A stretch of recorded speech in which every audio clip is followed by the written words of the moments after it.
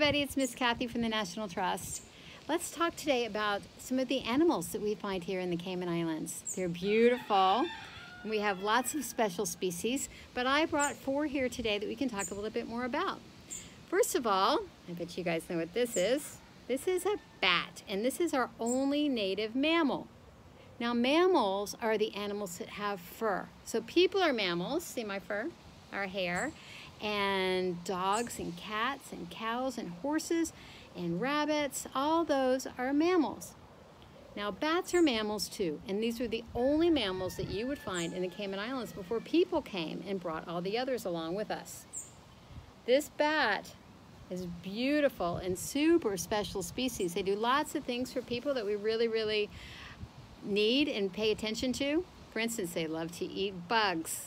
The insect eater ones, they can come out at night and eat millions of insects every night.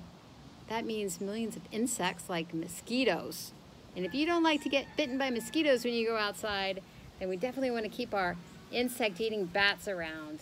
Some bat species are fruit eaters, and those ones are important too because they can carry seeds and drop them through the forest and make more fruit trees. And they're also important for pollination. That helps the tree as well.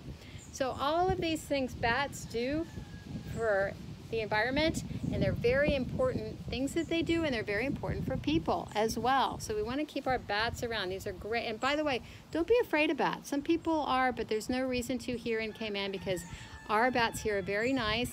They don't carry any diseases, and they do so many good, important things for us.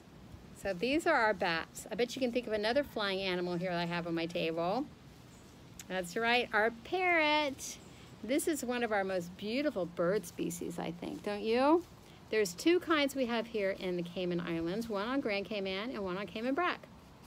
They look very similar to each other. They're small differences, but they both look a lot like this. So this parrot is very camouflaged. Do you know what camouflage means? It means that they can blend in its surroundings very well, so you can barely see it. Sometimes you can really hear these birds though, can't you? Have you ever heard them? They make really loud squawking noises. And when you look up in the tree sometimes, because you hear them, it's hard to see them. That's because they're so well camouflaged. This green of their feathers matches the green of the tree, the leaves, and sometimes the red that they have here on their faces and on their legs matches the leaves and the fruits that are in the trees as well. So they're very good at hiding. And sometimes you don't even see this blue stripe until they're flying. Next time you see one flying though, look for that blue stripe along their wing because it kind of flashes in the sunshine. It's really beautiful. So our bats and our parrots are very special creatures.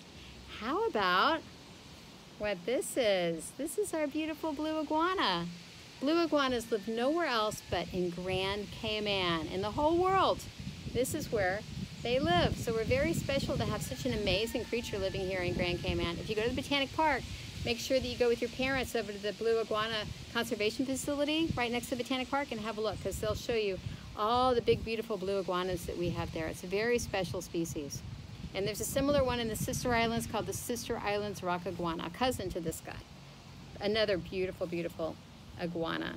And then the last one I brought for you guys to look at, what's this one? You recognize it? It's a sea turtle. Sea turtles are very important for the Cayman Islands. When people first came to Cayman, that's what they noticed first about it. It was all the turtles that were swimming around the islands. There were millions of them, they think, that used to nest here. People use them for everything. Sometimes people would eat them, or they would use the shell to make jewelry out of. And unfortunately, the numbers went down a lot. But we're working on bringing them back, and now there's about 150 turtles that nest here every year, which is fantastic. There are several different kinds. There's green sea turtles and hawksbill sea turtles. So they're beautiful turtles, and we try to look after them because it's so fun when you go swimming and you get to see them.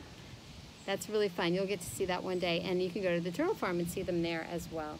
These are different, by the way, than the turtles you see in the ponds. If any of you ever have gone and fed the ducks in the ponds, you probably have seen the turtles.